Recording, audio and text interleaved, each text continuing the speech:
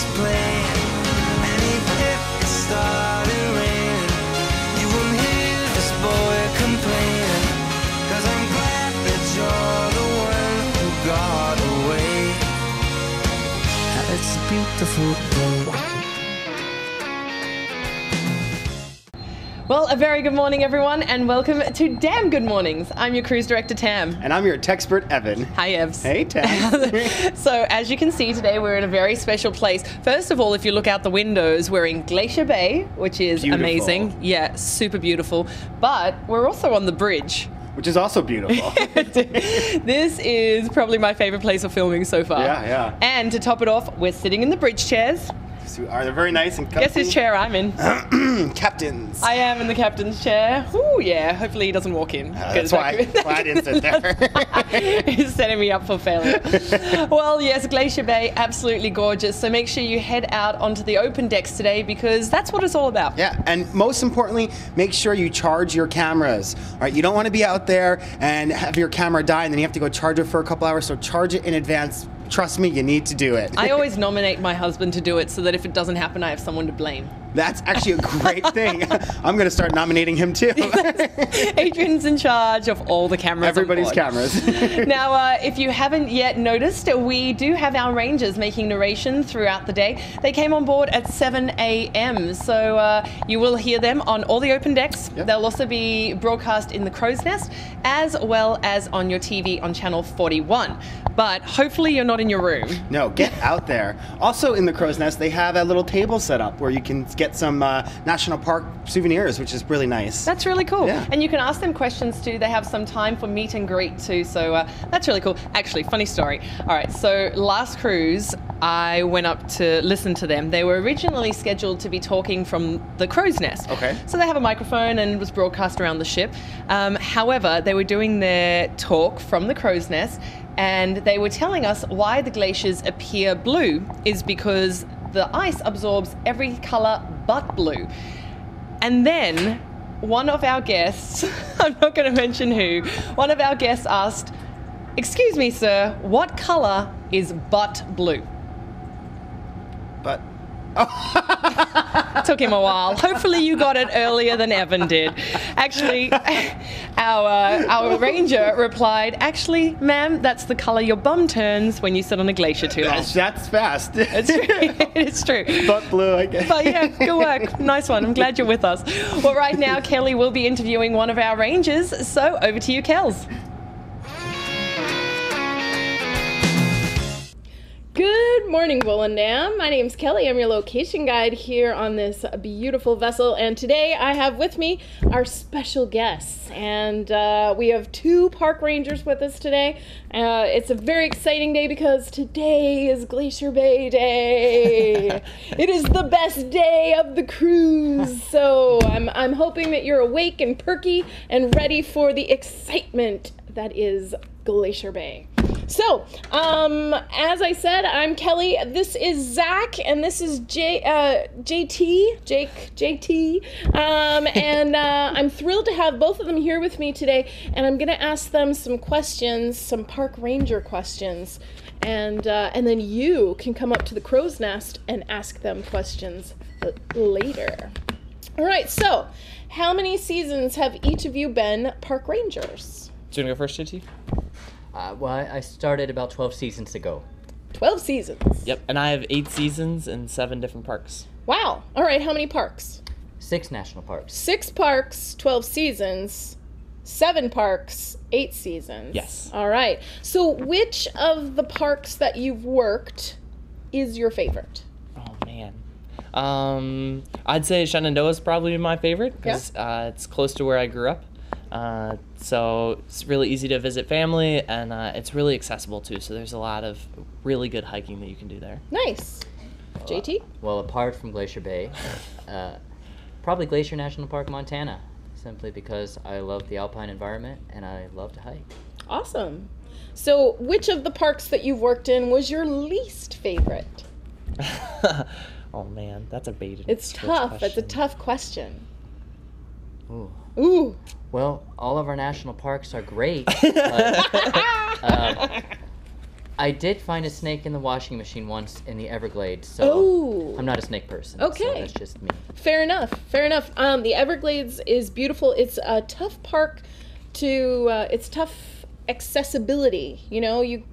It's kind of like Glacier Bay. You have to be on a moving vehicle, and you only see little bits. So yeah. But no buffet in the movie. But no buffet. Yeah. No, Yeah. and snakes. Yeah, So. and snakes. ooh. I would say my most challenging park is actually here at Glacier Bay because of that accessibility issue. So Right. really the only way you can visit is in some form of vessel. Right. And so it's great to get to spend time on the cruise ships and to see a lot of this stuff, but not as much hiking opportunities.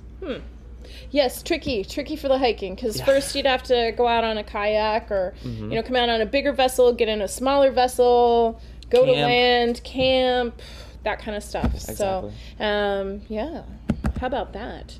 All right, let's see, what else should we ask our park rangers today? Now, I'm a huge fan of national parks. I've been visiting, I haven't counted the number I've visited yet, but I should do that. And this is a big year for the parks, right? There's a big campaign going on with the parks. I believe it's called Find Your Park. Exactly, yeah. So August 2016 is the Park Service Centennial. And so Find Your Park is our campaign. We're trying to get people to look into different places that they could visit, places maybe across the country or just right around the corner from where they are. So there's 412 Park Service sites all around the country and 59 national parks. Awesome. So lots of opportunities everywhere that you go. And the big deal is we want you to share the word with other people. So, Exactly. So share it on social media or even just friends and family, getting the word out there. We really want to see a lot more youth in our parks. We're not seeing as much youth. And yeah, exactly. They're going to be the ones that are protecting the parks in the next generation. So it's Well, a big deal that we get youth in. I am doing my part. I have a nephew, and well, first of all, I'm a photographer, so we'll talk more about photography later. But whenever I visit national parks, I take photographs and I do post them to my social media, and then I make little books. So I make a little blurb book of various experiences, and I have one in the works for Glacier Bay. I have one that I did for a vacation in Yellowstone and such, but I actually choose my vacation spots based on national parks. So which national park, what I can see, what I can photograph, and what time of year is good to visit. Because I have visited some of the parks down in the Southwest, and you've worked there. It is hot in the middle of the summer. So I prefer to be in Alaska in the middle of the summer and enjoy the weather here in Glacier Bay. So Definitely. very, very cool. Well, let's see. What else can I ask you? How about silly questions that you get as a ranger? I know I get silly questions all the time. Like when I lived in Vail, Colorado, they published a list on April Fool's Day that the bus drivers had of silly questions. Oh, yes, that's and And good. we're in a cruise ship. We came in from the Pacific Ocean. So you're still at sea level.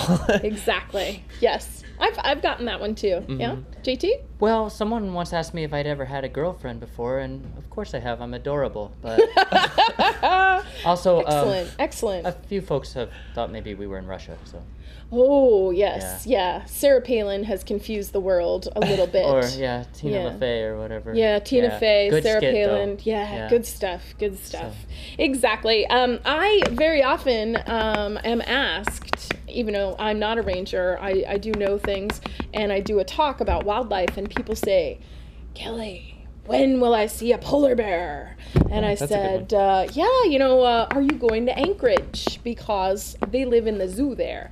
But other than that, you have to go about 1,200 miles north of here. So definitely, people see ice, they think polar bear, not going to see it here. Yeah, So- I always tell people if you took the state of Alaska and put it over the continental U.S., we are in Florida. To see a polar bear, you'd have to go up to Wisconsin. Exactly. So although you're close, you're still rather far away from where we would see polar bears or narwhals or anything like that. Exactly. Well, it's a very exciting day here in Glacier Bay, and just to let everyone know kind of what happens, these lovely gentlemen or other park rangers that visit, because different park rangers come every week, and we also have a cultural interpreter, a Tlingit cultural interpreter, and we'll talk more about that later. But we also have a representative from Alaska Geographic. So If this map does not have enough information for you, there are fantastic publications that Alaska Geographic puts out, and you can buy children's books, you can get a national park passport to stamp, you can get pins and patches and hats and all sorts of educational materials and fun stuff as well. So you kind of bring the park service to the ship in person, and they bring a nice little park store. And all of the Alaska Geographic is a nonprofit. All the profits, all the money goes back into Alaska's national parks. So that's what's really fantastic. And you can get a membership and magazines. And anyway, it's a great way to support the national parks, specifically the Alaska parks. So exciting stuff. Now, we also have some kids programs, right? And I've been working on my Junior Ranger badge. And so I think you just have a couple last questions for me, and then maybe I can be sworn in. Oh man, JT, do you have a question? Do I have a question for you? Yes. Well, did you pay attention to my commentary? Yes, I did. The one I didn't actually give today. Well, Zach She's did it heard today. it before. But I have, So yes. it counts. Yes. Zach gave it today. Did you learn anything new about glaciers? Did I learn anything new? You've been here a few times. You know so- what? I don't think that I necessarily learned anything new, but I saw new aspects of the glacier because as an observer, I look at the glacier and I'm lucky enough to see it every week and all of the changes. And so while I don't think I learned anything technically new because I have studied my stuff, I saw new things. What's your favorite color? Glacial blue. That's just the right answer, folks. The only answer here in Glacier Bay. So, because Kelly answered all these questions correctly and she paid attention week after week, she gets a special prize. But there's something she has to do first. Oh, Something that your children can do as well. And we'll tell you how in just a second. We have this cool little badge called a Junior Ranger badge. And Kelly has earned it today. But I have to swear her in, so I'm going to ask her to raise her right hand and repeat after me. I promise, I promise, as a Glacier Bay as a Glacier Bay Junior Ranger, Junior Ranger, to help protect to help protect our national parks, our national parks, I will spend less time I will spend less time playing video games playing video games and more time and more time playing outside. playing outside. And I will obey And I will obey my parents my parents and everything and everything they tell me to do they tell me to do if they promise if they promise to take me to take me to another national park to another national park within 30 days. within 30 days. Sound like a deal? Fantastic. I think Kelly has earned her Junior Ranger badge, which we pin right on the, there Yep. we go. Yep. All right, my fancy sweater. Yeah. Dun, da, da, da. Perfect. What do you think? It's almost as good as ours. It's almost. Theirs is real. Mine is plastic. But that's okay because we all have fun in Glacier Bay each and every time we come. And I'd like to thank both Zach and JT. Don't forget to tell them how to get their Junior Ranger. Oh, yeah, sorry. Yeah. We have a Junior Ranger program, and every week we do it at 1 o'clock up in Club Hal. So if you too would like to earn a Junior Ranger badge, please come up to Club Hal at 1 o'clock and meet one of the Rangers, and you too will have to take that very serious oath. So, thank you again. Thanks for being pleasure. here. Thanks for bringing us to this incredible place and sharing it with us. Zach, JT, my name's Kelly. Thank you, and we'll see you around the ship. Have a great day.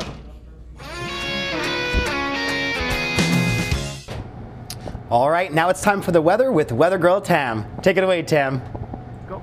Well, yes, we are in Glacier Bay today, and as you can see, I'm standing out on the back deck. There's a little bit of rain, a little bit of drizzle, and a lot of fog. But you didn't come to Alaska for the weather, did you? You came for the view, and today has been absolutely spectacular. Now, one of the opportunities that you get to have in Glacier Bay is to take the polar bear plunge. Now, that is something that you can only do in Alaska, and it takes place right here at our back pool. You will voluntarily, yes, and I said voluntarily, choose to jump into the pool while surrounded by icebergs. Sounds silly? Well, let's see what you're in for. I'm going to test this out. very trepidatiously. Holy Toledo, that's Got you! Got you again! Stealing my food every day. That'll teach you. Okay, folks. I guess that's it from the weather here in Glacier Bay. It's whatever the weather's like. If we've got liquid sunshine, have a wonderful day here in Glacier Bay. We'll see you later. Bye. No! Oh my God. So good morning everyone, and today we are of course in Glacier Bay. Hope you are enjoying the scenery outside, and tomorrow we will be in Ketchikan. So my name is Gretchen. Once again, I am part of your shore excursions team on board, and we are here to just tell you just a little bit as to what you can do and see in Ketchikan, because of course we don't want you to miss anything in Ketchikan, especially those guests who boarded or joined us yesterday in Skagway. Oh, and I'd see my boss Kevin, and he's just going to tell you a few things to do in Ketchikan. Oh my goodness me, it's absolutely gorgeous out there, guys. Get out there. But the other thing you have to remember is that we are indeed in Ketchikan tomorrow. Now, Ketchikan has more diversity of tour than any other port we offer, from things like snorkeling. Who would ever think of snorkeling in Alaska? You could go home and say, guess what I did in Alaska? I snorkeled. We've got adventure carts. We've got zip lining. What else have we got? We've got so many things. And don't forget the crab feast. The crab feast. Native culture is kept very much alive here in Ketchikan with all their totem poles, of course. Saxman Native Village and the Totem Bite State Park will give you all that sort of stuff. Yeah, and the Lumberjack Show. So very fun and entertaining, and great tour to do for the whole family. So as you can see, a lot of things to do in Ketchikan. We're going to be open at the Shore Excursions office on when? Ketchikan morning. So for any last minute sales between 8 o'clock and 9 o'clock, come see us. So we'll see you there. Well, as we said at the top of the show, make sure you charge those camera batteries, because the photography opportunities out here in Glacier Bay in particular are absolutely astounding. Now, to take you through some of the tips and tricks of wildlife photography out in Alaska is your location guide, Kelly. Good morning, Volendam. My name's Kelly. I'm your location guide, and I'm also an avid photographer. So I'm here today to do a little segment about how to take pictures and perhaps how to capture Glacier Bay, some of the wildlife, and some of the other things that are exciting for you on this cruise to Alaska. Now, as a photographer, I actually came to Alaska for the first time on a cruise, and I brought my film camera because this was in 2000. Now I am working with a digital camera. This is a digital SLR, but any camera will do, and there are some very basic things that you want to consider whenever you are in a beautiful place and trying to get good photographs. Number one, always have plenty of memory. So in my camera, I have SD cards, little chips in the camera, and test this out before you leave home. So if you just bought a new camera, give this a test run while you're at home before you come out on vacation, or at least try it before the big moment, the big day where you're trying to get the pictures of a lifetime. The second thing that I always, it sounds silly, but the second thing that I want you to consider is batteries. I have multiple batteries for my camera, and I charge them each and every day. After I use it, I charge it, and then I stick it back in the camera. I clear my chips. I have a very strategic organizational system for my photos, but for most people, you just want to take the photos and have a good time. Now, one of the things that you might consider is here in Glacier Bay, you might want to put your camera on an action setting. If you have an action setting on your camera, for a digital SLR, I sometimes use shutter priority, and I will set the shutter speed relatively high. If I'm in front of a glacier, I can actually click, click, click my camera multiple times, and with a fast shutter speed, I can freeze frame those incredible moments very quickly, and very often in the sports mode on your camera, that's what is happening. The settings for glaciers, sometimes there are actually settings in your camera. If you know your camera well, you can go through the menus and find something specifically applicable. The key is you don't want to overexpose it. White, too much white can be a little crazy. So you want to take in the whole scene, maybe include the mountains, get some detail shots. And the other thing is, folks, it's digital. So take as many pictures as you want. If you need to, you can buy another chip. They're very inexpensive these days. So there's a lot to think about with photography, but don't make it too complicated. I use, and most photographers tend to think about the photograph. I think of it as a horizontal, but don't forget, you can flip your camera vertical. I know a lot of people are always taking pictures like this. Flip it vertically and you can get some different angles. One thing that I will recommend is walk to the edge of the rail. Go to the, don't stand in the middle of the ship and shoot through a lot of people. If you're trying to get a photo of the glacier, go to the rail. Always, always put the strap over your head, the strap on your arm. When you're in front of something and on a moving vehicle, you always want to have those straps around you. But don't stand 15 paces back or shoot through the window here in the crow's nest. Go outside and experience it. Be out on the rail, because everybody wants to be at the edge and nobody's going to want to step aside for your picture. You just stand up against the rail and then you don't have to worry about anything else.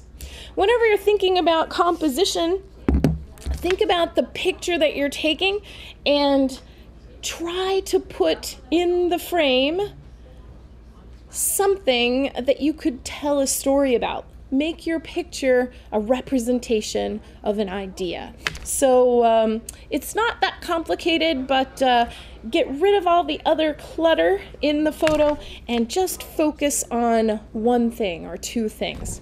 It's best if you don't stick stuff right in the center. A lot of photographers use the thirds, the rule of thirds method, okay? So from top to bottom and from left to right, right to left, think of your frame as in thirds. Put the points of interest in those 4 corner points. Thirds, thirds, those are where you put your key interest points. It's kind of a compositional thing from art and the history of art throughout time. What else can I tell you? You always need enough light in front of the glacier. If you're taking a picture of your friends in front of the glacier, you may want to use a flash. But we also have our ship photographers, and they'll be running around and taking beautiful shots of you and your friends in front of the glaciers as well. So that's just a few fun tips for now. I may be back later with more photography tips. I am at my desk, which is near the front desk at different times of the day, so just check your daily program. But my name is Kelly, and I'm your location guide, and I'm happy to answer photographic questions in addition to any question that you have about Alaska, our ports of call, wildlife, things to see and do, and anything else Alaska oriented. So you guys have a fantastic time, and I will see you around the ship. Well, I guess that's it for the weather from Glacier Bay. Why are you even holding this? Because I don't want to get more wet. Bad enough now. I hate my life. Oh. I love my life. We'll see you later. Bye. Oh, Let go.